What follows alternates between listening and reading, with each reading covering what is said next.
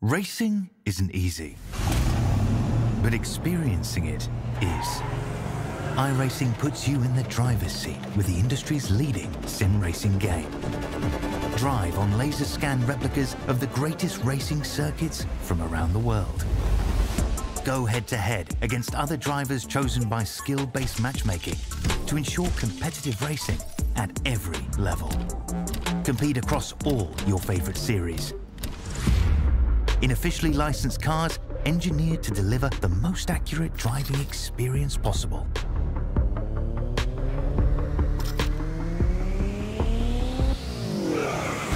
Join a race or host your own with players from across the globe. Race against the computer or in a league with friends.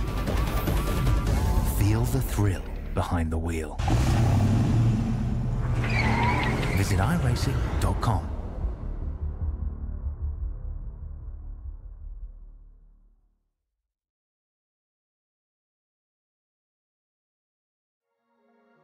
Welcome one, welcome all to Südspeed TV.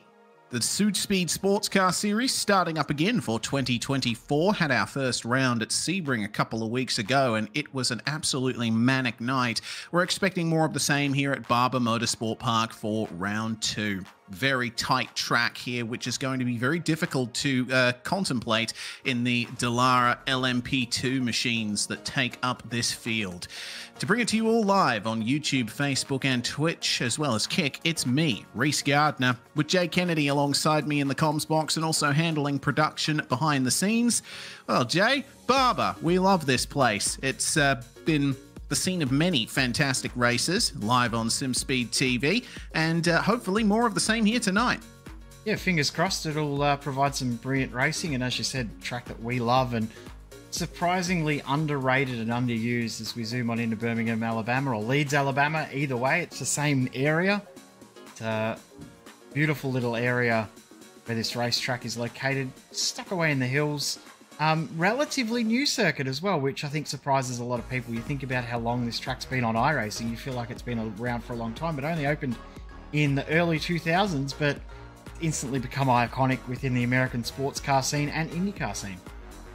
Indeed, a design penned by Alan Wilson, and it's also the scene of a massive car collection. It's certainly fantastic to see that Barber Motorsport Park has grown in stature so much over the years. It's got an IndyCar round, it's got plenty of sports car racing as well besides. So the scene of plenty of incredible racing moments over this really interesting layout that follows the terrain and is very twisty indeed. Got a big downhill going through turns 1 into turn 2 and 3, big rise out of turn 4. The 7A and 7B complex is certainly interesting as well. A chicane going downhill through a braking zone all the way through. And big dives down through 11 and 12, the climb up through 13 and 14 and down into 15 to finish off the lap. There's not much room around here for error. There's grass lining the circuit everywhere. And I mean, in cars as fast as these, it's going to be difficult to go side by side. Even though this track's new, it does have a very old school feel about it. As you said, there's no runoff with grass everywhere, and the undulations of around the place are just incredible. It really is a beautiful circuit and does feel like it's a lot older than built in 2003. So expect to see some very, very good racing as on screen there. That's the 7A complex. That is such a steep downhill run, very, very difficult to see the turning points and the braking markers at that section of track. So you really got to trust your instincts around this circuit. Instincts play a big part around this place. They do indeed. It's definitely a driver's circuit, this one. It's not very technical. It's all about how hard you can push what your feel in the car is. Well, we've got a 2-race format here, as per usual. Reverse top 10 for the 30-minute second race and a compulsory pit stop for 2 tyres or more, if you're feeling it, after the 3rd lap. 15-minute qualifying at the moment into a 15-minute race 1. We're about halfway through qualifying right now. And here's how things look starting off the season. Lockhart Brownlee and Daniel Benefield locking in the 2 top spots for Drop Bear Motorsports. Matt Keane with an excellent run in Sebring was our driver of the day. for the first round. We will have to assign another driver of the day for this round here. Dan Yeaman certainly showed some really good potential in the first round. Dylan Walker and Sebastian Vandel, two of our championship protagonists from last season, didn't have the best of times at Sebring, so they're going to have to get back on the wagon here.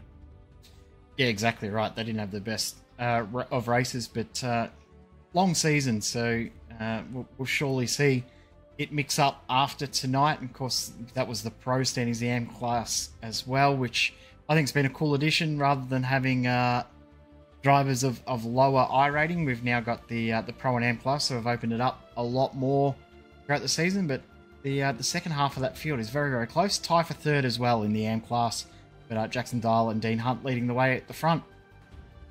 Yep, will be interesting to see what Chris Fogarty and Daniel Finney can do to break that tie somehow. We're expecting some good stuff from Sean Benici and potentially Andrew Proctor as well. They didn't have the best of times at Sebring either. So round 2 is their opportunity to get back on the wagon, as I said. Meanwhile, you are part of the show as well. There's a viewer discount at Südspeed.com. Of course, Südspeed, the organisers and sponsors of this series, they make sim racing gloves. They also have branded t-shirts for sale as well on their website. And if you use the code SPECTATOR at checkout, you'll get 10% off, including free shipping if you're in Australia and New Zealand. Fantastic stuff from Südspeed as per usual. I've got a pair of their gloves, and they're certainly a nice piece of kit. Can't wait to see how the racing goes here today, Jay, as we file on in to the qualifying session. Dan Yeaman is currently on top. Seb Vandel here in the number 1 reigning champion is currently P2 and about to start a lap.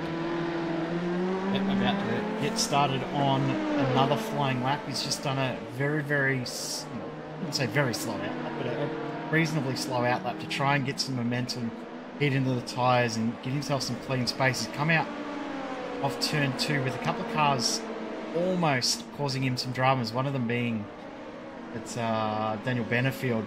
He's done a very, very good job of clearing them, and very, very nice through the first sector. Indeed he is, out of the hairpin and into the turn 7 complex. Very fast entry here.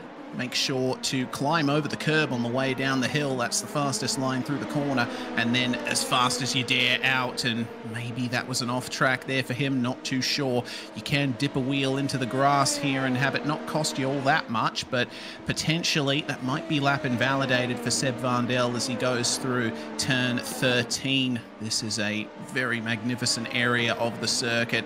You got to try and file in with as much speed as you can. Use the rise to push the tyres into the ground and get a little more grip. Daniel Benefield improving to 4th in the meantime as Seb Vandel finishes the lap.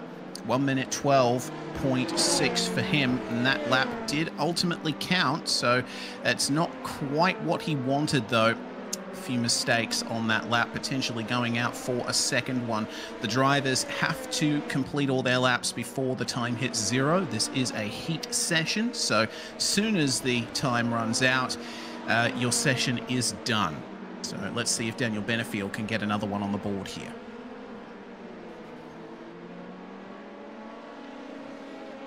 Leading the AM class as well, Jackson Dial currently sitting in position number 11, so he'll be looking to improve on that. Whereas just looking at a few of the drivers a little bit further down than we may have expected. Dylan Gray, who was reasonably quick last round, he's back in 10th. That surprises me a little bit, but Benefield also, I would be expecting him up above, no disrespect to Dan Yeaman, but he's probably the most accomplished prototype driver in the field, but he's back in 4th position. Yeah, of course. Dan Yeaman, always a quick driver whenever we have him on a broadcast. But yeah, Daniel Benefield, usually we see him in prototypes and sports cars being one of the top in Australia and New Zealand. So it's not quite where he'd want to be. But I think, once again, you have to take into account how close the times are. It's only a gap of 0.2. So if Benefield can find that much around the course of this admittedly very short lap, then he shouldn't be in much trouble at all. here at Eric Fenson, starting a little bit further back at this stage from where he would like, and I don't know if he's going to get to the line in time. Actually, you just will. So he'll be our last driver to complete a lap. Yeah, we might come back to Fenson before he finishes the lap, but Dylan Walker currently coming through my second favourite part of the track, up that hill. A little bit wide though. Yep, I think that might be an off track there for him, and Brownlee a big as off well. track for Lockhart Brownlee there. That's obviously not good for him. Yeaman practicing a pit stop here. Of course, the pit entry for Barber is one of the defining characteristics of the track. It's a very slow entry, but walls are close at all times, so you've got to be careful, as that is a slight improvement there for Andrew Proctor. He will remain in 8th in the AM class, but still, he'd be happy to see that kind of improvement. 21st overall for him. Eric Fenson, meanwhile, a big improvement. That is 3 positions gained up into 10th spot, as that is 0 on the clock here for qualifying. That means we can go through the grid for the first of our 2 races here tonight. Round 2 of the Südspeed Sportscar Series will be headed up by Dan Yeaman and reigning champion Seb Vandel, who did improve to 2nd spot. Lockhart Brownlee in 3rd alongside Daniel Benefield. That's your top 2 in the championship coming out of round 1 right there. Matt Keane, driver of the day last round, starts alongside Brandon Groach, who was one of the championship protagonists from last season. Aidan Luthwaite and Dylan Walker 7th and 8th, with Dylan Gray starting in 9th, and Eric Fenson will round out the top 10 in our field. A little bit of breaking news as well. Car 1, that is Seb Vandel, pit lane start for impeding in qualifying. Impeded pole position driver Daniel Yeaman, so that's big news to just come through from race control. Starting in 11th was Henry Fenson. Jackson Dyer will start from 12th position. They drop back after that lap from Eric Fenson right at the end of qualifying. David Turnbull will start from 13th with Jonathan Kiley in 14th position. Go back to 15th with Vinnie Nguyen and Daniel Finney in the position 16. 17th will go to Chris Fogarty and Sean Benici. 18th there, 19th Dean Hunt. Samuel Lambert in 20th, and there's a couple more to round out the field. Andrew Proctor, James Solani, and the last one will be Daniel Coburn. Good to see though, all 23 drivers did get a lap in qualifying. We don't often see that everyone gets a lap in. So positive to take away from qualifying. Yeah, very short session of 15 minutes, a short track here at Barber, and 23 cars out on the track at a time. It's very difficult to find some space for the qualifying lap that you need. Well, short formation lap for this one. We're starting on the run up to turn 12, and it should be, turn 11 and 12, my apologies. Should be a nice, simple way to get things going here for the second round of the championship. Of course, the pit lane start for Seb Vandel will ultimately mean that Daniel Benefield will effectively start on the front row, and this is why Vandel got that penalty. Yeaman coming up to the end of a lap, and unfortunately, that's a bit of a spin there for, a bit of a slide for Seb Vandel coming out of the final corner, gets on the brakes early there, but yeah, Daniel Yeaman was impeded as a result of that.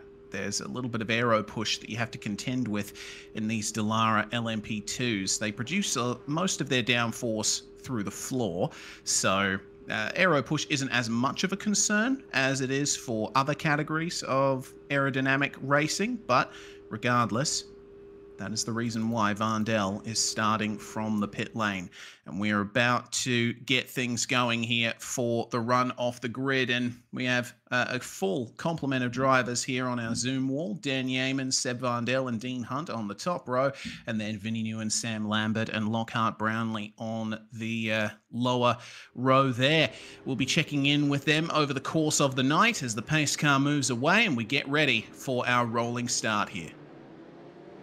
Short pace lap as well, so only a couple of corners. They're actually starting near the cutoff for the short circuit, so the A and B circuit go through that little chute there near the big spider that hangs out over there. It still freaks me out. There's all these weird, wacky and weird sculptures and things here, spiders and an ant holding a can of Coke or bottle of Coca-Cola. It's just very strange. Yeah, certainly is. It's obviously one of the strangest circuits here in America is Barber, but it is the scene of racing here in the Südspeed Sportscar Series as Dan Yeaman puts the power down and the green flag flies.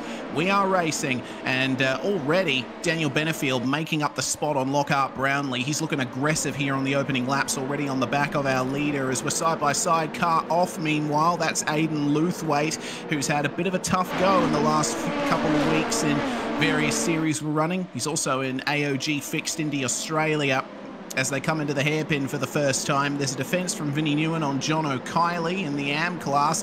Vinnie manages to get the position there and starts to pile the pressure onto David Turnbull in car 702. Bit of a breakaway here as Jackson Dial makes the move on Henry Fenson coming into 7 and 8. That is fantastic there for Jackson Dial. He's looking very quick in the AM class here. He got some pace, hasn't he? Last up into 9th position. Don't forget as well, one thing we haven't mentioned is the inversion of the top 10, which did provide a bit of interest last round, didn't it? It was very, very interesting to see how that split came about. There's a big slide through the grass there for Eric Fenson. Jackson Dial now finds himself in a Fenson sandwich. Indeed he does. The Fenson brothers racing together, and Eric is wide again coming out of the final corner. Seems the tyres are not quite up to temperature yet. Dial with a little bit of a look coming into turn 1. This is pretty fantastic for Jackson Dial, already up into 9th spot, and that might be a front row start for the second race if he stays there, but it doesn't look like he wants to. Eric Fenson making a few mistakes here, bit early on the brakes for Dial there, as Fenson was also early on the brakes. The other Fenson, Henry, trying to get a move done on him around the outside there at the hairpin. Didn't quite work, but you can see how aggressive the drivers are being here early on. And Eric Fenson has actually just received a black flag. Remember, we saw that Aidan Luthwaite was running off the circuit at turn 2. Well, that was due to contact between he and Eric Fenson, and Fenson has got himself a black flag. He will have to come in and serve a penalty. Andrew Proctor loses a spot to Samuel Lambert, and also Sebastian Vandal, who has now made his way up to 20th outright, but still last in class. He's got a lot of work to do to gain points tonight. Has he ever? This is very difficult for the reigning champion of the series as the black flag is taken there for Eric Fenson. Into the pits he comes. It's going to be a straight-up drive-through penalty for him.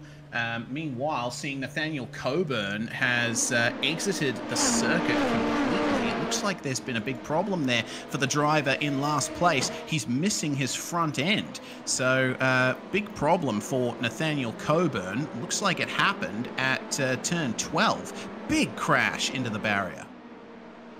Seen that, trying to get a replay up on screen for us, and this is huge contact.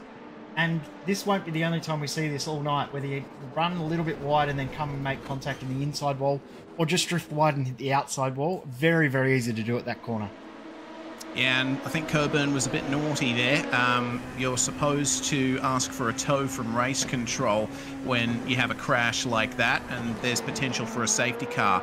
But unfortunately, he did not abide by that rule, so there might be further penalties for Nathaniel Coburn coming soon. Dylan Walker, meanwhile, has made his way up to 5th. He's doing very well right now, trying to make up on that 8th place qualifying. Seems his race pace is a lot stronger than his qualifying pace. Henry Fenson, meanwhile, starting to lose touch with Jackson Dial. It seems that John O'Kiely is trying to round him up here. Fenson's gone back to 12th, in fact. Daniel Finney and Vinnie Newen, as well as David Turnbull, have made their way past him. Oh dear, and that's the reason why on the way into turn 14, very easy to lock up the brakes and go straight on there. These cars may have traction control, but they don't have anti-lock brakes. I think it just shows that the undulation in this circuit does catch drivers out, and it's very, very easy to forget. In not only these cars, but in a lot of cars that you drive around this circuit, the undulations really do unsettle the car. You've got to make sure you weight the car correctly. And the other part of this track as well is that the braking zones are so often kinked and turned as well. So turn 7, turn 1, or sorry, turn 2, turn 7, turn 11, turn 12, and the final 2 corners all have curved braking zones, so they really do catch drivers out. Just seen Henry Fenton have another issue at the same corner. Yeah, I mean, I've lost count the amount of times I've had a problem at that corner, and you know, the curved braking zone catching you out. If you don't get your trajectory just right, you are going to go straight off. This is the onboard here from Fenton. Gets on the brakes. Yeah, he was a bit late, wasn't he? And unfortunately, off the circuit once more. That corner's one of those sequences, that entire final sequence, you're basically planning for the exit from the final corner, aren't you? You got to try and sacrifice a bit on the way in so that you get the best exit out of that final left-hander. Seb Vandel, of course, with a lot of experience doing that. And oh dear, that's the 104 that's gone off. It's 404, sorry, Chris Fogarty. And that's at the hairpin. Looks like a bit of an issue there, potentially, with the number 8 of Samuel Lambert. Lambert was behind Fogarty when they started the lap, and oh no, actually Fogarty did that all by himself. He just lost the rear on the way in. That's easy to do as well. Also just seen there's a penalty coming for Aidan Luthwaite. Contact between he and Dean Hunt. 5-second post-race penalty for Aidan Luthwaite, so that'll change the post-race standings, as Dean Hunt, that we were just speaking about, just getting a move done there on James Solani in the Triple Eight. So Seb Vandel looks up the inside of Aidan Luthwaite and gets that move done. You know, for a pit lane start, he's having a really good run right now as Seb Vandel, up to 14th already. I think part of it is not making mistakes when other people have. Barber is a track where you have to be on it the whole way around. It's like Monaco in a way. You know, you have to constantly be on it. Otherwise, one moment of distraction and you are done. Riding on board here, coming through the 11 and 12 complex with Dylan Walker in the number 53, trying to get 4th from Matt Keane. I tell you what, this whole top 5 hasn't really broken apart all that much. Benefield has lost a little bit of ground to Yeaman in the battle for the race lead. Lockhart Brownlee starting to pressure him quite a bit. This is where the battle's really at between Matt Keane and Dylan Walker, both for different teams. It is a drop bear motorsport 1, 2, 3 up the top right now, so it's in their best interest not to get in each other's way. Yeah, they're going to work together to try and break that gap, and Matt Keane will now be defending as aggressively as he can without getting into any trouble. Want to make sure he holds that spot, but they're also doing a good job of pulling away from Brandon Groach and Dylan Gray behind as well, so they're breaking a bit of ground from those guys, and just behind them, just seeing that Henry Fenton is starting to feel a bit of pressure from behind. That's Seb Vandel closing in again. Doing a very, very good job closing these gaps back. I think it will be interesting when we get to race 2. Vandel is not going to be far away from Benefield, Yeaman and Brownlee when we get to the race start. No, certainly not. It's going to be quite an interesting twist in the action of tonight. John O'Kiley, I think, with a slowdown. I think he ran a little bit too deep coming into turn 7, and so he's had to slow up and go side by side with Seb Vandel.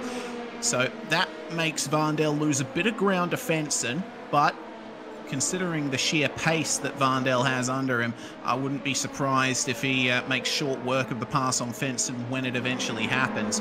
Remember, Henry might still be having some issues with the braking zone for turn 14, so keep an eye on that area when they come round to it, and we'll see if a move is made. Meanwhile, here's the fight once again between Keane and Walker on the run down to the first hairpin of the lap. Heaviest braking zone on the entire lap too, going downhill. It seems like Walker is having a bit of a better time through the mid-corner, but Matt Keane's lining up the exit really nicely, and I think that's all Dylan Walker can really do, is to flash the lights in the mirror and try and get Keane unsettled. Doesn't look too flustered, does Matt Keane? He's doing a very, very good job out there at the moment. And, his pace looks very, very good. Last lap by, he was the same pace as Lockhart Brownlee, so he doesn't have to stress too much about the pace. Brandon Groach also matching those guys for pace as well, so there's no gap closing behind. It really is down to just these two. We got 4 laps to go when we come up to the line, so there's still plenty of racing left. Might even be 5 laps still, so heaps of action left in this one. Indeed, and I mean, as much action as there has been, feels like the race only started a few laps ago. This is only a 15-minute run, and the action has been coming thick and fast here at the snaking, twisting Barber Motorsports Park. Look at that slightly wider entry there from Dylan Walker. Turn 2 is one of those corners where you can stick to the inside. That is fast, but sometimes double apex or a late apex is the way to go. And he's carried that momentum down the straight. He's a bit more aggressive on the brakes as well. Looks like Matt Keane is a little bit more uncomfortable when it comes to slowing down. He's also very, very good on the exit, though. Look at the gap that he pulls straight away, and it's been almost every single corner he's been able to pull that gap, so maybe he is doing a bit more of a slow in, fast out. Hey, what, he did a good job of hooking the curb there and using that to turn him through the corner. Great run out of turn 7A, through 8 and 9. Love that bit. Coming up through 10, 11, 12. Just hold on through that bit. Can't see up over the hill, turn 13. Now, tough braking zone at 14. I think the thing that catches drivers out that have never raced here before is there's no actual recognisable place to work on a braking zone. No braking markers that you have at other circuits. They're there, but they're so far away from the track, they're very, very hard to recognise. Yeah, the second half of this circuit is definitely one for the drivers that have a good sense of where to position their car. You do get braking markers here in the first half of the circuit alongside, but they're basically your only point of reference. And as you mentioned in the final few corners, it is largely down to feel when you get on the stop pedal. Brandon Groch is starting to gain on these two. Matt Keane and Dylan Walker starting to slow each other up. Walker has been unsuccessful so far in his attempts to get into the top 4. Matt Keane looking a bit uncomfortable, but still holding his ground, and they are costing. 1 minute 12.3 on the last lap from Brandon Groch. We're looking at 112.5, 112.6 for Matt Keane and Dylan Walker. So the gap is coming down very slowly, but this is going to be a full-on 3-car battle by the time we get to the final lap, which is going to be coming up very soon. Only 3 minutes left on the clock. That was a bit more curb usage there from Dylan Walker. Slight bit of oversteer, but he managed to translate it into an all-right run down the start-finish straight. Look at him. He's way more aggressive over the curbs than Matt Keane is. Yeah, I think there's certain curves you can touch that actually will help you through the corner. There's certain curves you can touch that'll help you out of the corner, and then there's other curves you just don't want to touch at all. One there at turn 4, nobody wants to get close to. But through 5 and 6, everyone's staying off that curve. But this corner exit curve, no, they're staying off that one as well. But the 1 through 7 and at the end of 8 is one that you do want to be aggressive on. Watch the way you can pull yourself through the corner, through this section here, over the curb. Use it to grip up, get you through. Matt Keane doing a very, very good job of using it to grip up and get him through the corner. It's one curve that you can use and use successfully. Indeed, and you saw how aggressive Dylan Walker was over the curb. He actually got 2 wheels onto the grass. I'm surprised that wasn't a slowdown, but regardless, he's managed to carry on. Yeah, he's really dealing with those elevation changes, isn't he? Of course, one of the changes for this season from the last one is a move from fixed to open setups. So Dylan Walker, I think, relishing the chance to run a bit more of an aggressive setup on the car here. And Barber's one of those places where you do need an aggressive setup. It's all about the car being front limited around here for the most part. You can let the rears go, but really, if you don't have any grip in the fronts, you're going to have a tough time here. Aiden Luthwaite, meanwhile, making up a position there, up into 16th now, and just getting past James Solani. His next target is Dean Hunt, the car that he made contact with, which got him a penalty, and that is another position up there for Sebastian Varndell, getting past Henry Fenson, putting the number 10 back into 13th place. Seb's next targets being Vinnie Newen and Daniel Finney. Turnbull versus Dial as well for last position in the top 8. There's potential here, if there's a problem, for Seb Varndell to get into the top 10 and nab that race to pole position, but he doesn't have much time left to get it done. Yeah, he's really going to feel the pressure because they will get the white flag when they come up to the finish line in this next lap by. So basically going to have one chance to get the move done. Actually, you can see the white flag is already waving there for Dan Yeaman, so he's already crossed the line. He's got a decent lead. Does Mr. Yeaman? White flag is in the air here now. Will Varndell be able to get himself into the top 11? And get 11th, I think that's a success. If you can get to 10th, that's a huge race for him. Yeah, indeed. It'll be a great overcoming of that pit lane start penalty that he got in qualifying. This battle for 10th is massive. It starts with David Turnbull in 8th. And oh, wow, that's another position there. Yeah. That's Daniel Finney getting passed there by Seb Varndell. Finney, I think, having some problems here. He goes wide and allows Fenson through as well. Finney with some issues here at the end of race 1. Can he get the position back here at 7 and 7A? Inside is usually where you want to be, but you've got to give each other a lot of space, and Fenson recognised that, let Finney have it. Meanwhile, last couple of corners here for Dan Yeaman, who we've barely given any airtime to over this whole race, Jay. This is a dominant victory here for drop bear number 85, and he will lead home a 1-2-3 for the team. Congratulations there to Dan Yeaman, race 1 winner here at Barber. A great drive as well. He did a very, very good job. Just kept it clean, kept it out of trouble. Varndell, one corner. Will he be able to get there? Oh, Turnbull with a slowdown at the final corner. No, he's going to get it. Is Varndell going to get there? He's going to get 10th. Oh, he is. Only just. David Turnbull, a slowdown right at the death of it. Actually, was it a slowdown? He might have run out of fuel. Yeah, I don't see anything betraying a slowdown penalty for David Turnbull. He might have just run out of fuel on the way out of the final corner. If the lap went 1 lap longer than he was expecting based on the pace of the leaders being that tiny, tiny little bit quicker than maybe his pace was solo. So they've caught him out. Won't be the last time we ever see that in a race, that sort of thing happening. But what a good start to the night. Start for Drop Bear Motorsport, picking up a 1-2-3, Yeaman, Benefield and Brownlee. Seb Varndell has turned rags into riches. He'll start the main race on pole position. Indeed he will. Fantastic stuff from him. Good job from Dylan Walker to make up a few spots to round out the top 5. Brandon Groach with a very consistent race there in 6th spot. Dylan Gray also making up places. Dial and Newen, they started outside the top 10. 12th and 15th translates to 8th and 9th. Fantastic stuff there.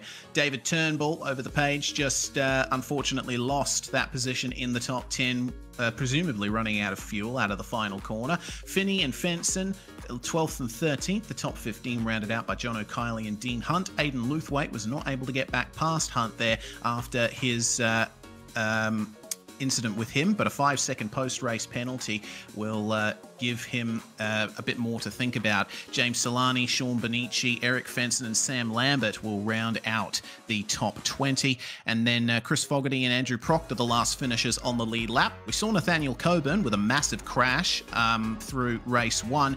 He did end up making it back out onto the racetrack, but will finish 1 lap down for Team Bravo. And that is the 23-car field done there for the first race of the night, Jay. Just trying to work out if is no slowdown. He's stuck in second. It's either fuel or he's had an issue with his gear. Selector. Fingers crossed it's fuel because we don't want him to have a tech issue. Yeah, well, I mean, I looked at the rev lights there, and it did look like the car was choking a little. So, yeah, I would presume that it is fuel there. Well, then. We can a few drivers coming for interviews over the next few minutes, so I think you can probably start with the first one if you want, Rex.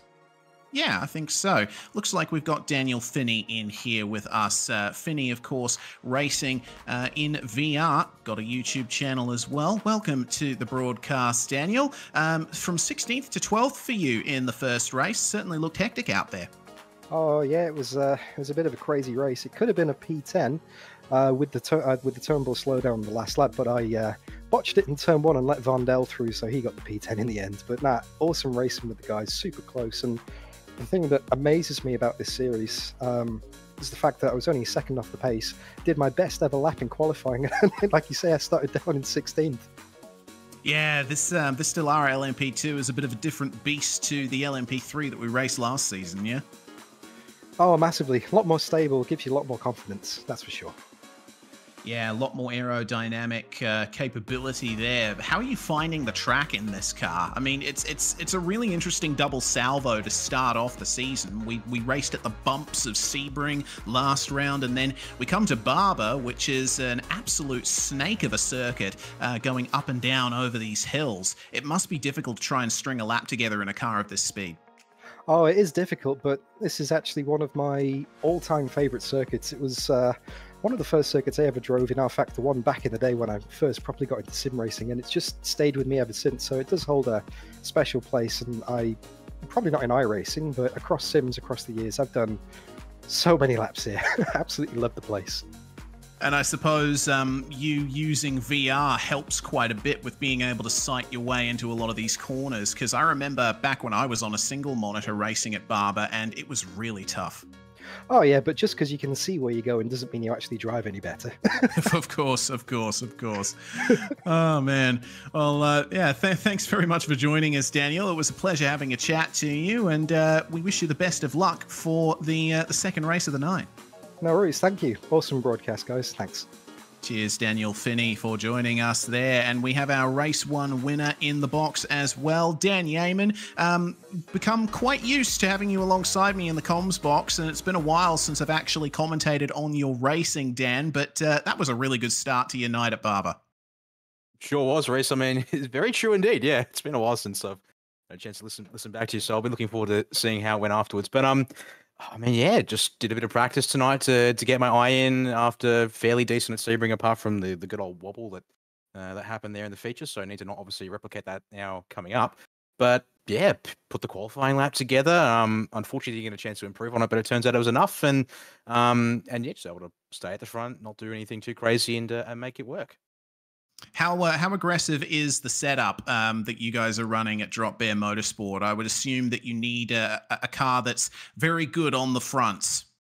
Yeah, definitely working the fronts, and also relying on slightly more rearward bias. This one's actually an old Craig's setup shop from 2023 build that Dan Benefield found, and just doing some prep on.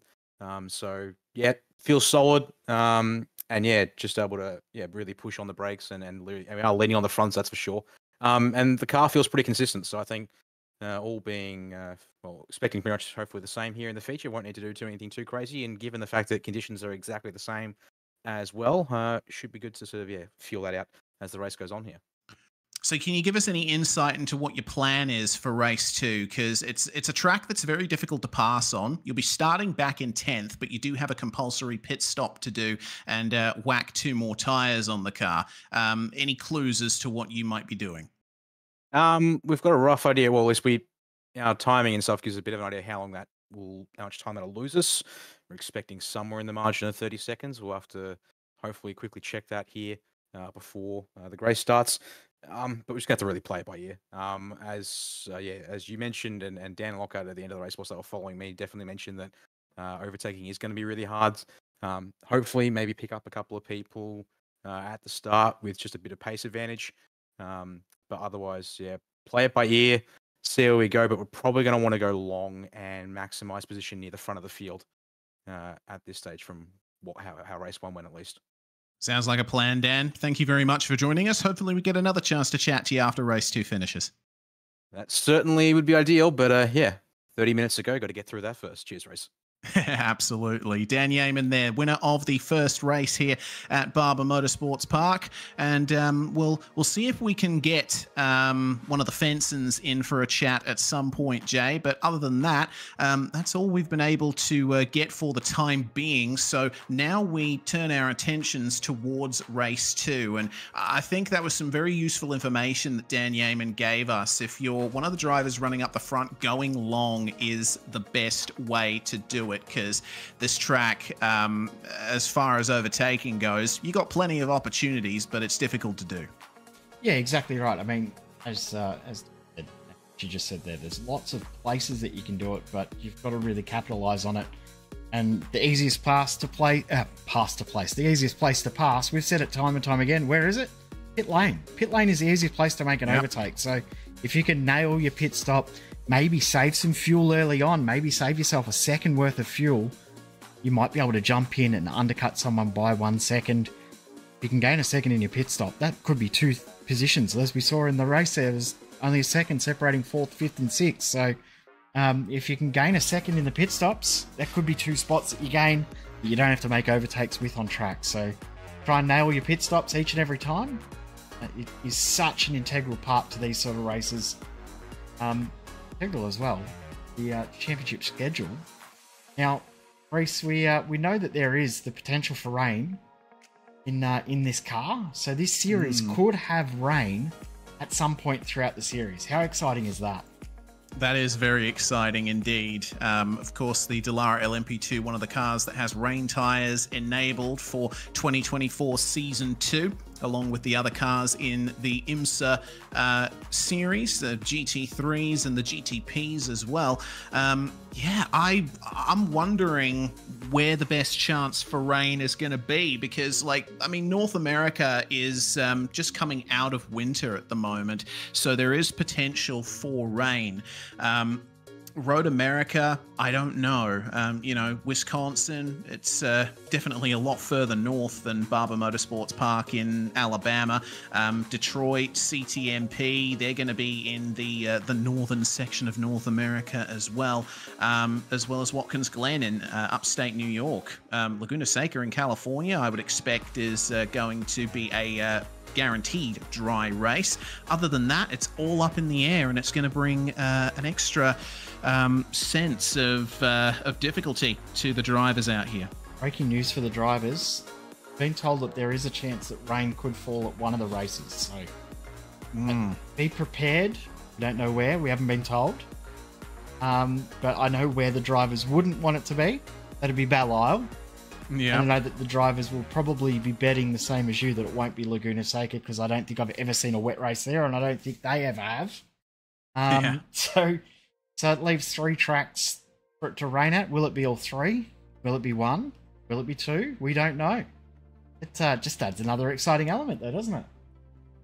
Absolutely, it does. Going beyond rain, though, I really like this schedule. It's a North American tour is the main aim of this schedule. We have one visit to Canada, obviously, at Mo Sport for round 5, but the rest of them, it is a who's who of great United States road circuits. And I mean, there's a couple that you'd argue could be on the schedule, like Road Atlanta, for example. But other than that, I think we've run the gamut pretty well of great US road circuits. But we have to turn our attention to race 2 at Barber, because it's about to get started. Seb Vandel on pole position with the top 10 invert, with Vinnie Nguyen starting alongside him. That is a repeat of Nguyen's run at Sebring, where he started on pole for race 2. Jackson Dial and Dylan Gray will take up the 2nd row, and then behind them we've got 5th and 6th Brandon Groach and Dylan Walker.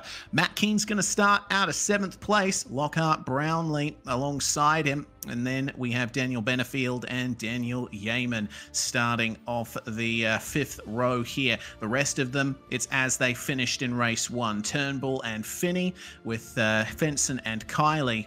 First Fenson, of course, starting out of 13th spot. Dean Hunt and Aidan Luthwaite together again, with James Solani and Sean Benici in 17th and 18th. The 10th row of the grid will be Eric Fenson and Sam Lambert.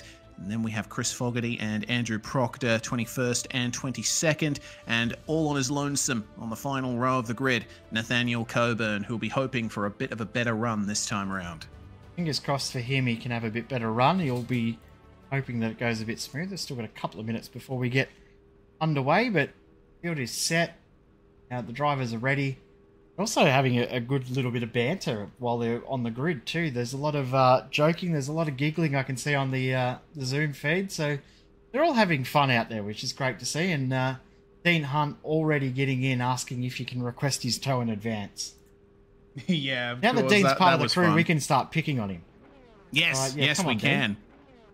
Yeah, Dean Hunt, of course, joining SimSpeed for V8 Scott's supports. It's really nice to have another new voice in the comms box to have a chat to over the course of things. There he is. There he is indeed. Dean just getting prepped with his Südspeed gloves on full display. We'll recognise he's on camera in a second. Yeah, he certainly will. A lot of drivers have the broadcast running in the background just to see Wave, Dan. where they're at. Maybe he's just in full focus mode right now. Those gloves do look nice, though. So. Oh, they do. Absolutely do. We flashed it up on screen during the warm-up. Of course, once again, Südspeed have a discount on offer for spectators of the series. If you buy a pair of gloves or a shirt or both on Südspeed.com, you can use the code SPECTATOR at checkout for 10% off. Free shipping in Australia and New Zealand as well. Competitive shipping rates worldwide if you live outside of Australia and New Zealand. Get yourself a pair. But we'll turn our attention now to the rolling start. 3 minutes on the clock is up on the grid time, and we'll get ready to go in just a few moments. This is Seb Vandel's best opportunity yet for a good result after a very slow start to the season. His championship defense not getting off the line as well as he would have liked. So maybe Barber will be his chance to start that run. Dial once again. Start. Miles ahead of his nearest competitor in the AM Championship class, so got a good chance to get another jump on the drivers. Of course, Dean Hunt starting second tonight in the championship, starting way back in 15th, so that's 12 positions between he and his nearest championship rival before the night started. That's a great start to the night for Jackson Dial before he's even driven this race. Yeah, absolutely is. Jackson Dial, let's see if he can hold on to third spot here as Seb Vandel is holding them a bit longer than Dan Yeaman did in race 1. Green flag flies and we are away already. Dial with a better start than Vinnie Nguyen immediately into second place. But Nguyen's going to try and come back at him here into turn 2 as everyone files in to turn number 2. Almost 3 wide between Luthwaite, Turnbull and Fenson. As it looks like the field has gotten through the first couple of turns nicely, but it is on for second. Look at this, Jay. Oh. Jackson Dial with the mother of all defenses here, and there's a bit of drama with Brandon Groach getting involved with the drop bear trio. Yeah, and we saw Matt Keane, he was sprawled across the circuit facing sideways. So he has had big drama, and Andrew Proctor facing the wrong direction as well. So we're going to replay that when we can, but side by side, the Dylans go at it. Walker and Gray and Dylan Walker will come out just ahead.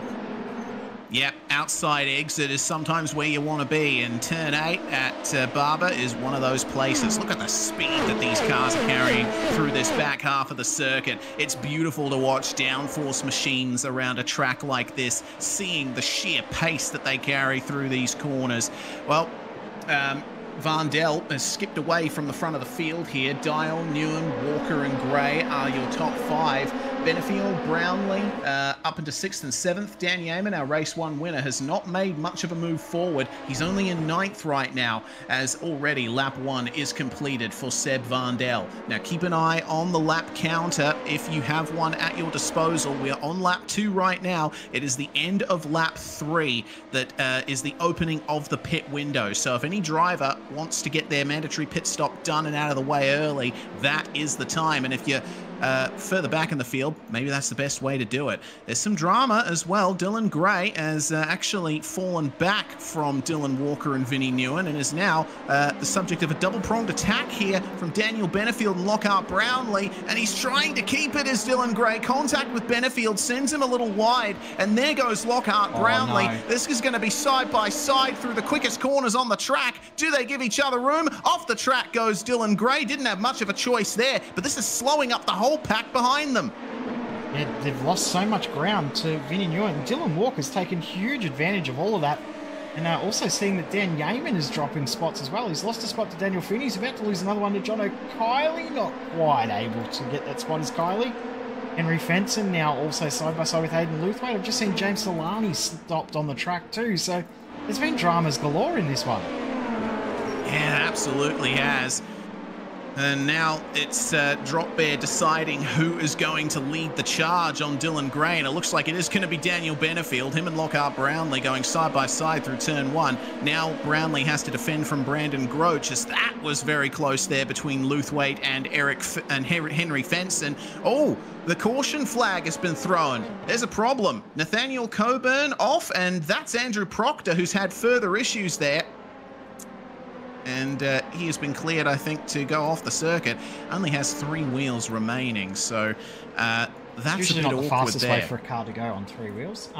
This No. goes back to the start of the race. So this is Matt Keane. Watch, this is Proctor just ahead of him, who gets shuffled a little bit wide. No, that's one of the drop bear cars having issues. Here comes Proctor here. Does he make contact? No, but he goes around. He's had an issue after this point where it's put him in the fence and only got 3 wheels on the wagon. So we'll see if we can work out what's happened here. But field goes on. Well, and we are at the end of lap 3, so next lap by they can pit. Pit window will open, but the pits also are closed at the moment, so nobody can come. yeah, indeed. That's going to be an issue there.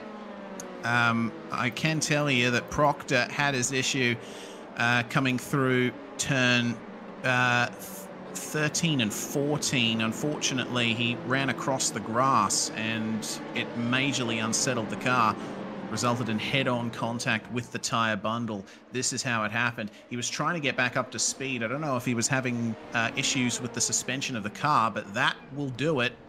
A little bit too much speed on the way in and a big smack. Doesn't look touched at all, so explain quite a lot. We've actually seen a lot of drivers into the pits. Now, my understanding was it was the end of the next lap. Field would be able to pit, but drivers have come in now.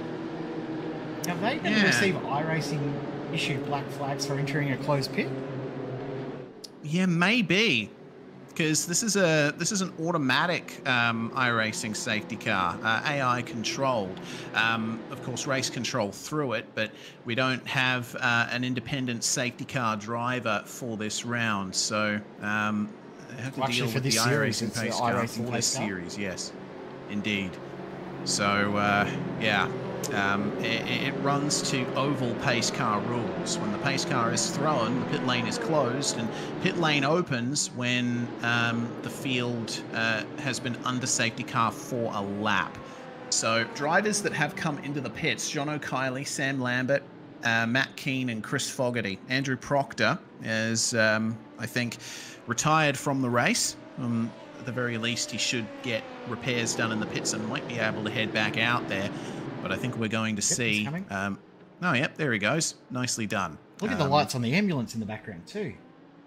Oh, yeah. I didn't realise they activated under caution. If the helicopter's got its birds flying. Everyone's coming into the pits. No real surprise there at all. Because as far as we understand now, we're talking to race control in the background. They're of the same understanding as us, that the pit lane would have been closed, or should have been closed automatically by iRacing that previous lap. We're not seeing any iRacing issued penalties, but they may come once the green flag flies. Yeah, I think that's what we'll have to count on, as pretty much everyone has come into the lane. I don't see why you would have stayed out. No, so Dylan Gray, Daniel Finney and James Solani have big question marks over their heads right now. That's both SLM cars, plus DDF Racer. Kylie, Lambert and Keane having already taken their stop, but potentially with penalties hanging over their heads. And yeah, why wouldn't you come into the pits under safety car is the big question. Especially when you've got to change tyres. I mean, the only reason, sorry to cut you off, Reece, the only reason you think you wouldn't is if you are struggling so much to get heat into your tyres. But even then, I don't understand why you wouldn't pit. It doesn't make sense to me. Yeah, I mean, it's a time thing. Yeah, it's a time thing as well, isn't it? Because when the field is slowed down behind the pace car, you have you would need to come in, because if you've got to get your pit stop done anyway, it's a mandatory pit stop. You want to lose as little time as possible. If you're staying out, then you're committing to potentially pitting under green and losing yourself a ton of time unless you're banking on another safety car. And even then, everyone's already completed their mandatory pit stop. You'd end up going to the back of the field anyway. Some drivers that are having some issues here with the iRacing spotter, and actually Matt Keane may have actually just been tech issues full stop, because he's slowing down and slowing the rest of the field up. And there's drivers that are getting told they have to let people by and things like that. I think it could be from these penalties that we're assuming will get issued once the drivers get the green flag. Or is the penalty to drop to the end of the line? Is that the penalty I don't that they're know. receiving? Maybe.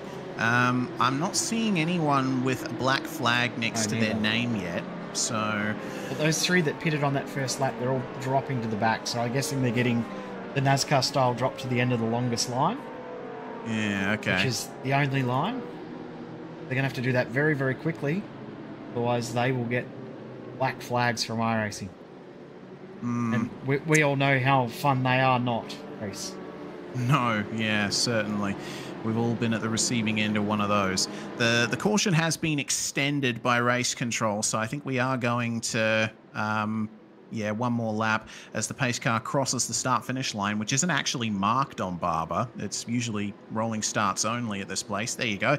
Lights are off on the pace car. So we'll be coming in at the end of this lap for a run back to the green flag. And it is currently Dylan Gray who leads the way. One of 3 cars who haven't taken a stop yet.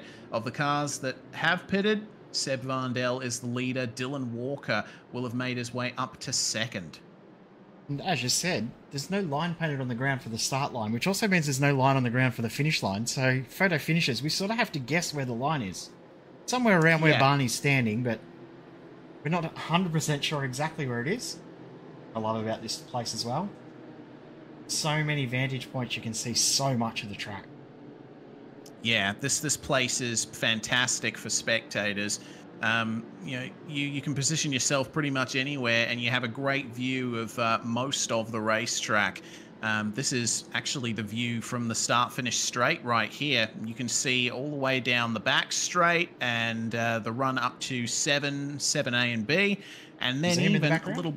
Yep. The museum in the background, which hosts a massive car and bike collection.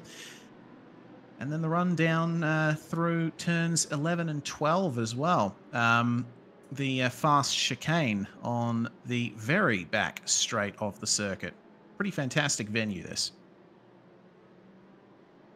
I wish it was used a lot more than it currently is within iRacing. It's anywhere near enough. I think you and I have agreed on that for years, as Andrew Proctor's getting a wave around the pace car, so he's getting that back, which is cool to see. Racing, and there's a little shortcut that you have for the short circuit.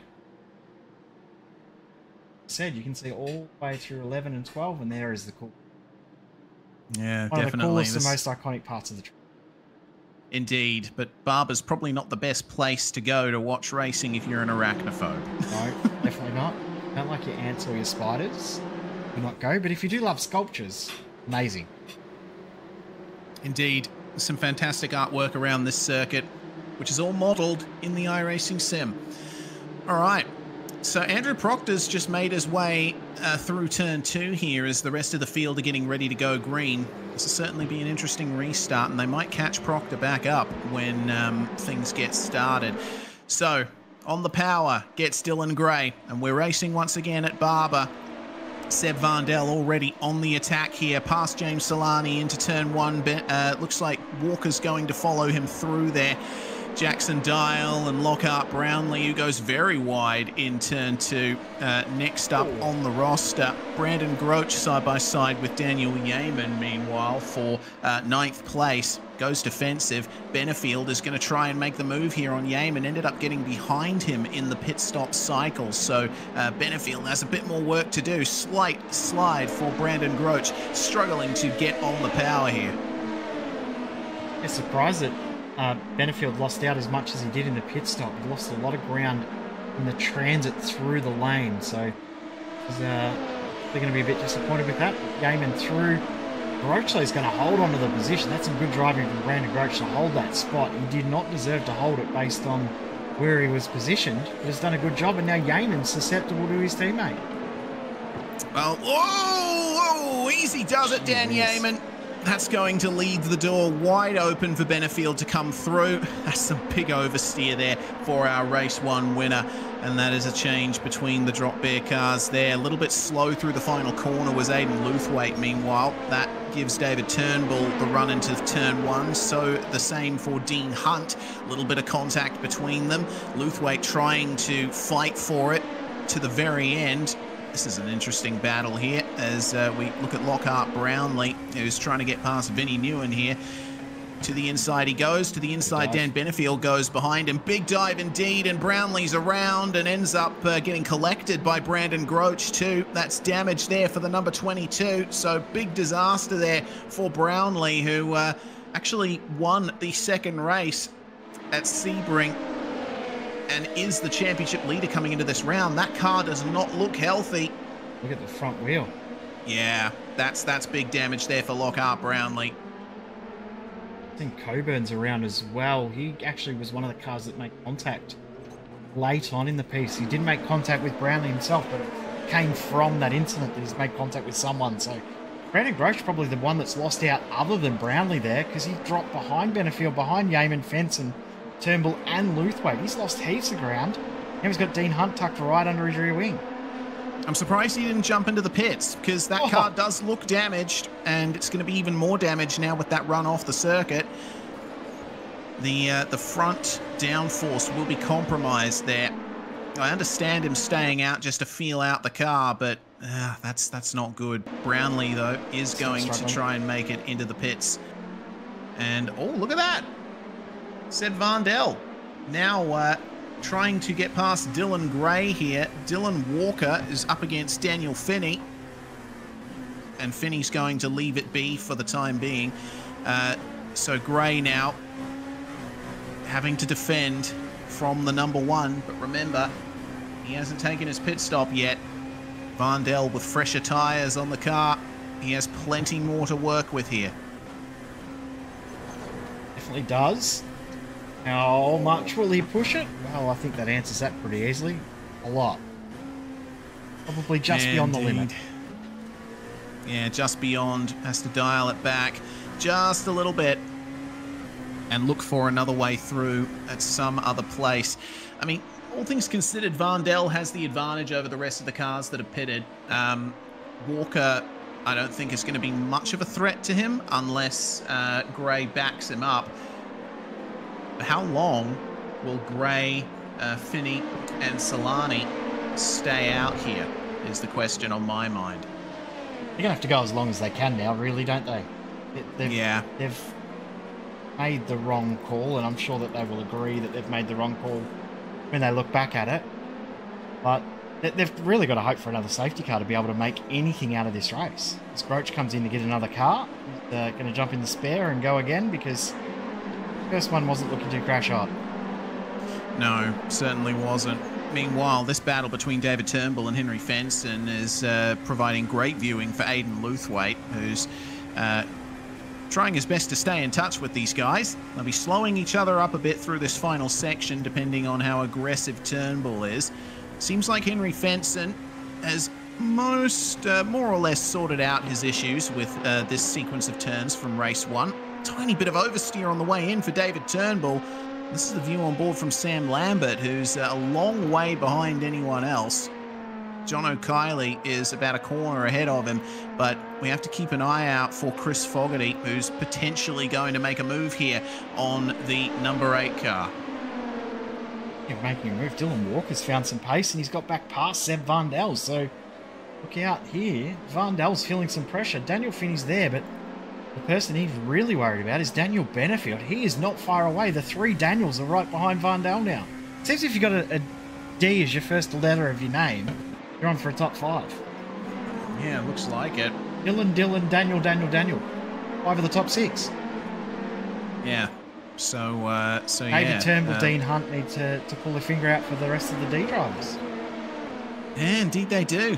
Get a bit more pace on. Have a look at this. This is quite an interesting pack of cars. Yeah. Oh my God. Jackson Dial is trying to.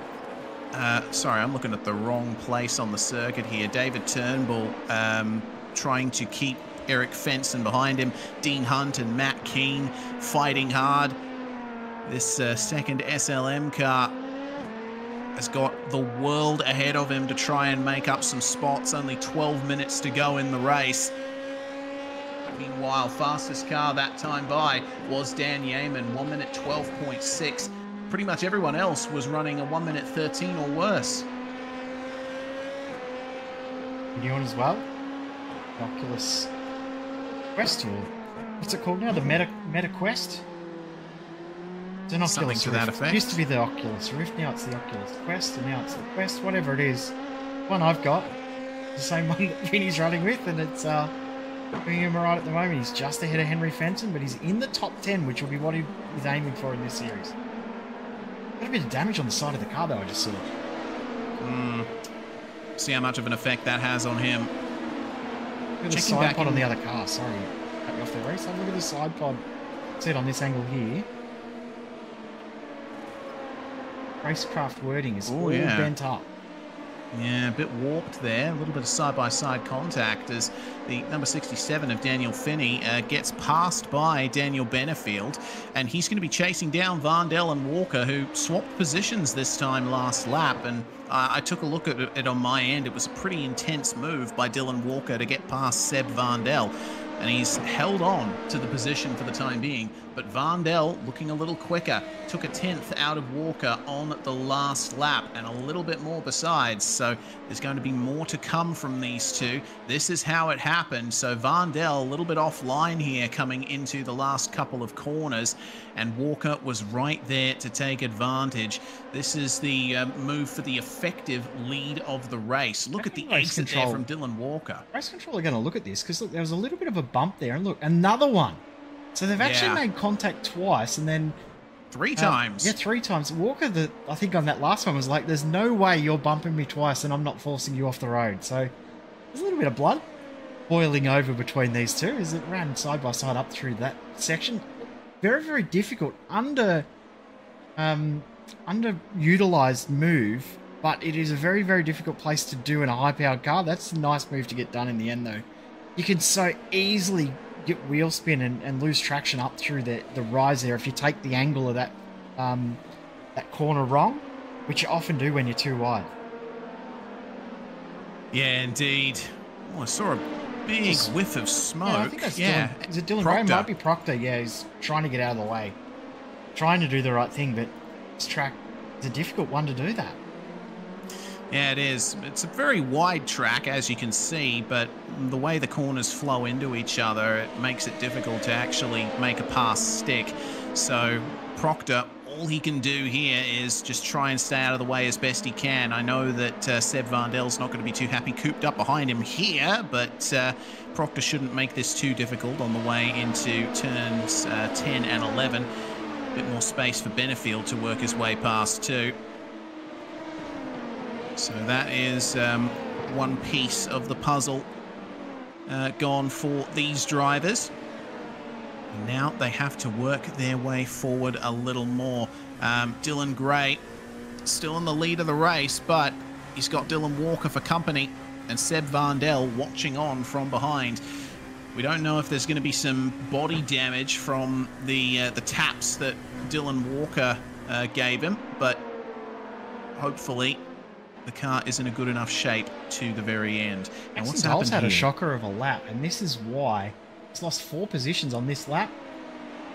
It looked good through there, but he was a little wide through 8. But watch this here through 11, bounces off the curb, big slide through 12. Just keeps it on the grass and doesn't run into the wall. But there's 1, 2, 3 gone. About to be 4 positions lost from one small error. Well held though. Could have been very easy to have that end in the barrier, but wow, look at this. Oh my lord. James Solani has got the entire field behind him, it looks like. Oh no, Vinny Newen, and is that Eric Fenson? Henry Fenson that has gone around as well. That's a big incident there for those drivers, and a consequence of drivers being out of strategy, out of place. James Solani was one of the drivers that hadn't pitted yet, and unfortunately, that has cost Newen and Fenson. It has. They'll be very frustrated with this. As I said, that they were on for top 10s. Probably actually would have been top 7s. Yeah, just ran offline, bounced it over the curves, following the car, Solani, and then Newen. It was contact, obviously, but how much of that was the fault of the driver ahead just being that little bit slower? And once you're committed in that corner, you can't do much more. As Dylan Gray almost like gave up the lead. Have a look at how much this has checked this top 5 up now. Oh! Jeez. Little brush of the fenders there. Dylan Gray is trying desperately to hold on to this lead, but we know that he has to take his pit stop at some point. Does he remember he has to take a pit stop? I'm sure he's got... I don't know. I'm sure race control have told him they have to pit. Oh yeah, I'm sure. But now, the effective top 3 are going to have to make their way past as news from race control, Henry Fenson has been given a black flag for that contact with Vinnie Newen. So unfortunate for Fenson as Gray catches the grass on the exit of the final turn. How hard is he going to defend this as Dylan Walker tries to range in on him coming into the first turn? This has not only compressed the effective top 3 together, it's brought Yeaman right into the fight for the podium as well. The exciting part is, Reese, they've still got 6 laps of racing to go. 6 minutes on the clock. Minute 12, minute 13 lap times. They've still got 5-6 laps to go. So there's plenty of racing left. Huge slide from Dylan Gray. His tyres are starting to go off. The others are all on fresh tyres. Oh my lord, here we go then, side by side between Vandel and Benefield. Vandel now has proper damage to his front, and he's going to try and go for it here. Big slide, tries to get it together as Benefield and Yeaman are going to pincer move him. 3 wide coming into turn 10. Who's going to win this one out? Vandel across the grass. You can see the frustration in his eyes. He's not happy at all with how this race is going. He was shaking his head just before we got him up on screen, and then he had a huge moment where there was contact and interlocking wheels. So he is not happy with how this is playing out, and believe it or not, Dylan Gray is still leading the race. He still hasn't come in for his mandatory pit stop, so he's going to have to work some way out of this. The effective top 4. Yep, there goes Solani finally into the lane. So that only leaves Daniel Finney and Dylan Gray as the car's yet to make a stop here, as that's Turnbull that's had some trouble in the Frog Leap 702. He's going to lose out to Henry Fenson, who once again has that penalty hanging over his head. What can Dylan Gray do to try and keep these guys behind him? I mean, it's basically not a battle at this point. It is up to Walker to try and make his way past here until Gray inevitably comes into the pits. But you can see how much of a pace difference there is. Gray is struggling to keep up the speed, and it looks like these guys are going to be compressed together again behind him. One thing about this group, though, is if Dylan Gray causes the whole pack to slow up enough, it's going to lose him time to the group that he's actually battling with out on track, which is going to be the guys Matt Keane, Henry Fenson, even further back, the likes of Matt Keane, Eric Fenson, or further back to Henry Fenson and David Turnbull. If they end up matching him or being quicker than him in his 1-lap pace, with him holding these guys up and battling with them, it could cost him even more in the long term. So it would almost be smarter for Dylan Gray to let them go and then he race on and just match them for pace at the back of the group. So we've basically got 3 laps to go at this point. Dylan Gray has to pit sometime in the next 2 laps. If he comes in right at the end of the race, then that's not going to be good enough. As he tries to defend, that's a big slide there from Dylan Walker, and that's a lot of pace lost. It's going to bring Vandel, Benefield, and Yeaman back into contention here. I think Vandel's a little bit stressed about how this is going. He's making all sorts of facial expressions I've never seen him make before. He is really stressed about this. He wants this position, and knew it was a chance for him to gain big bulk points on the guys he's battling in the championship. And Dylan Walker's pace as well, made it a lot more difficult than he was hoping. Yeah, it's been a tough start to the season for Seb Vandel, but we know how good of a driver he is. We know he's going to try and race through this as best he can.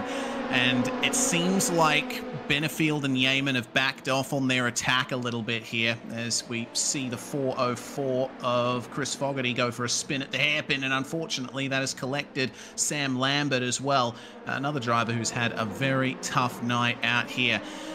So keep your eyes here on Dan Benefield and Seb Vandel. Keep an eye also on the lead as Dylan Gray is defensive once again versus Dylan Walker. And this has compressed everyone together once more. Dylan Gray, certainly not the quickest car out there. I mean, look at the lap times from last lap. It was a 1:13 for Dylan Gray and Dylan Walker, but everyone behind them, Vandel, Benefield, and Yeaman, setting 1:12s. This is a magnificent pack. Who's going to win out here with 1:40 to go? If Gray knows that he still has to pit, he has to come in now. And I reckon Aidan Luthwaite is the driver that is really racing right now. 17 odd seconds, 20 seconds is around about the pit lane lost time.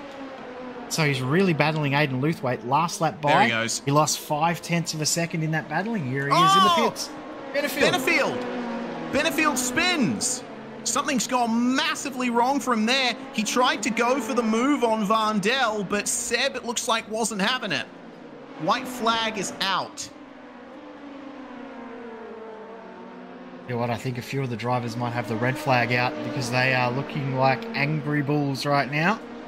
The blood pressure is up. Vandel is not happy. Damon's got stress on his face that I've never seen before. And Brownlee, he's not happy with how this race is going either. So lots of drivers that aren't too happy with everything happening out on track. Dylan Gray's finished his pit stop. Where's he going to rejoin? He's a long way back from where I thought he was going to be. Yeah, man, he's come out in 15th place. Looks like Henry Fenson with an issue out there. I think he's just got DQ'd. No, he got DQ'd for not serving his black flag that race control issued. Oh, no. Well, that's going to be the way of it, unfortunately. End of the final lap, though. It's going to be a 21-lap run here in race 2 at Barber Motorsports Park. Dylan Walker is far enough ahead of Seb Vandel. I don't think he has to worry about much pressure. And the checkered flag will fly, and Dylan Walker will take the win in race 2. Seb Vandel up to 2nd spot. Good job from him to overcome all the dramas. And Dan Yeaman in 3rd spot. Benefield, meanwhile, holds on to 4th with 5th place for Matt Keane. Eric Fenson in P6. Jackson Dial, Dean Hunt round out the 1st and 2nd positions in AM, and Sean Bonici will get 3rd in class, which is huge for those guys for the championship as well. Just hearing as well, round winner, Dylan Walker will win the round with 103 points. You compare that to last round, 102 points was the winner of was the winning score for the round. So he's gained 1 more point than what we saw Lockhart Brownlee win in the 1st round. So congratulations, Dylan Walker. It's made this championship a whole lot more exciting. And Jackson Dial, no surprise that he's won the AM class for the round. 52 points. What a race that was, though. That was absolutely thrilling from start to finish. Even the action under safety car was exciting. Yeah, certainly was. Man, if you're looking for entertainment, the Südspeed Sportscar Series is where it's at. Well, we'll go through our results, then we'll go into the further discussions here. Dylan Walker, taking the win in race 2, wins the round with 103 points, backing up his 5th place in race 1. And then Vandel and Yeaman completing the podium. Benefield, Keane, Fenson, Dial winning the AM class. Dean Hunt and Sean Bonici will join him on the AM class podium. Aidan Luthwaite getting 9th, which is a big improvement there for him from his unfortunate first race. Rest of the field, Kylie finishing 11th, and big pack from Vinny Nguyen, Brandon Groach, David Turnbull, Dylan Gray. That's where he's rejoined back in 15th overall. It's at 11th in class, so that has hurt him leaving that pit stop right until the last minute.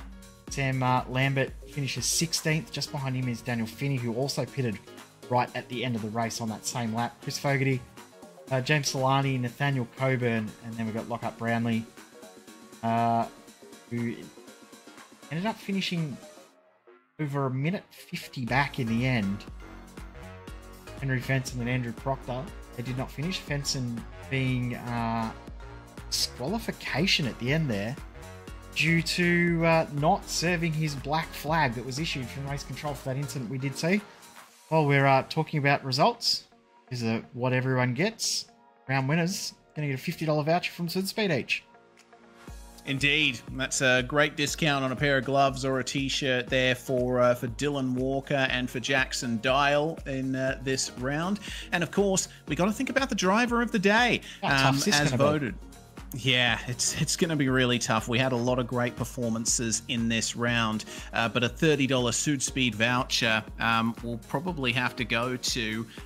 We did have a bit of a discussion here. 13 positions up in race 2 for Eric Fenson.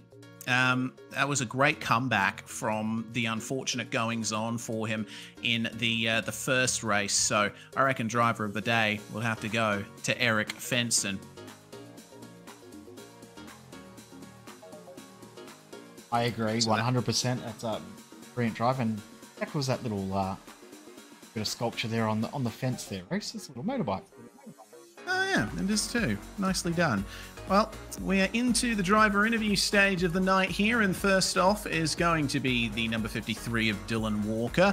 That was a very interesting race 2 there, Dylan. Hemmed up behind Dylan Gray, who took his pit stop very late. You must have been stressed with everything compressing behind you there.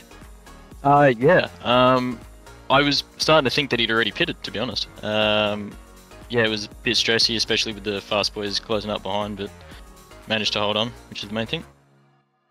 Indeed you did, and round winner as well with 103 points. So that certainly is helping out your championship campaign here. Yeah, definitely wrapped with the result. Bit disappointed with the quali effort, only P8. I definitely had a bit more pace in the bag, but yeah, recovered well and definitely happy where we ended up. Indeed. What about race 1 as well, from 8th to 5th? Qualifying obviously didn't go your way. You were 8th, probably a little bit lower than you were expecting, but it ultimately came your way in the end. Yeah. Obviously Seb had a pit lane start. I can't remember why, but yeah, he was pretty well a free spot. And then I think it was Grochi off the jump. I got one of them off the jump, and then yeah, from there I think I made one move, and that was about it. So it wasn't really an entertaining race. But yeah, I was just stuck behind Matt. That was the widest P2 I've ever seen. Couldn't get past the bloke. Well, ultimately, win on the board for you in the second season of the Südspeed Sportscar Series. Is there anyone you'd like to thank for it? Yeah, all the boys at Part Logistics, D&D Precision, and First Take Smoke Alarms, as well as all the ORL boys for the support. Excellent stuff. Dylan Walker there with us in the SimSpeed Comms box. And we also have the AM class winner for the round in here with us. Jackson Dial joins us. Jackson, another great performance from you. An 8th and a 7th on the board. Long way ahead of everyone else in your class. Thank you. Yeah, definitely was a hard week for me. I had only just bought the track yesterday, so didn't put in the practice I'd like due to other commitments. But yeah, I'm overall happy with my race. I was struggling a lot with consistency 2 weeks ago, and I felt like heat 1 I had a lot of good pace. Second race I definitely dropped the ball a bit. I made 2 pretty big mistakes, kept the car off the wall, but I dropped back quite a bit because of that. So got really close in the end with Dean, but managed to hold it. Racing in the pack must have been very stressful considering how difficult this track is to pass at. It definitely was. There's a lot of opportunities, but you really have to trust the drivers around you not to turn in if you do take them under the brakes. But it's really clean on my end tonight. So yeah, very happy. Absolutely. Well, congratulations on your round win as well in the AM class. Is there anyone you'd like to thank before we let you go? My teammate, as always, Aiden Moveway. Excellent stuff. Jackson Dial with us, AM class winner for the round. And finally, we have our driver of the day in the box with us, Eric Fenson. That was a great fight back for you, Eric. Obviously, race 1 didn't go to plan from 10th to 19th. What do you think was the main factor in that? The penalty I got, I figured. Yep, that makes sense. Yeah, misjudged how long my car was. And yeah, just got squeezed a bit. I don't know. Bad judgment. Difficult runnings around this track, especially with such a short race to start off the night. You kind of have to be aggressive to make those kinds of moves, but the track made it difficult. Yeah, it did. Yeah, the turn 2 comes in a bit, and I saw a gap, but it closed up. But yeah, just a bit too eager, I guess. Well, regardless, race 2 went a lot better for you. You managed to convert that 19th place start to a 6th place finish. What do you think was the key to that? I think my brother taking out 3 cars was pretty good. That was nice of him. But yeah, that safety car helped a lot, keeping the field together, and then yeah, just avoiding accidents mostly, and following faster cars than me. Yeah, survival was key here at Barber Motorsports Park. Well, a $30 Südspeed voucher is going to come your way, Eric, so congratulations for that. And yeah, excellent stuff from you. Is there anyone you'd like to thank before we let you go? Yeah, just Stockman's Burgers, Beers and Desserts in DY if you're ever in Sydney. Some of the best burgers in the country, I reckon. You can go and check them out in DY. Brilliant stuff. Eric Fenson with us, driver of the day for round 2. And of course, Jay, we will move on to the next round in 2 weeks' time. 26th of March, we are going to Road America. It's going to be Slipstream City. Will it be Slipstream City? Slippery Slipstream City. Will it be wet? Will it be dry? The drivers don't know. We don't know. Race control, they've probably worked it out already, but how long until we find out? We don't know, but make sure you join us. It'll be one of our first wet broadcasts. Maybe, may not be, we don't know. Indeed, it's going to be interesting. Make sure that you mark that date and time in your calendar, 8:15 Australian Eastern Daylight Time here on SimSpeed TV. Thanks very much for watching, everybody. We want to thank Südspeed, of course, for putting the series on, and the drivers as well for bringing us a fantastic show once again. I'm Reese Gardner, Jay Kennedy with me in the comms box, and producing behind the scenes from all of us here at SimSpeed TV, live on YouTube, Facebook, Twitch, and Kick. We say bye for now, but certainly not forever. Logitech G Pro Invitational is starting tomorrow night. Make sure you catch that.